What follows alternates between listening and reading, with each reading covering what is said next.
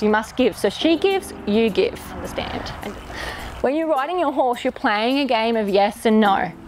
That's pressure and release. So spurs aren't so much for go, they're more for refined communication. Spurs in case I use them wrongly. Yeah, and a lot of people are. You'll be so surprised, you'll use probably 1/5 of the leg if you learn how to use them properly. Hey, can you soften? Yeah. Can you move your, yeah?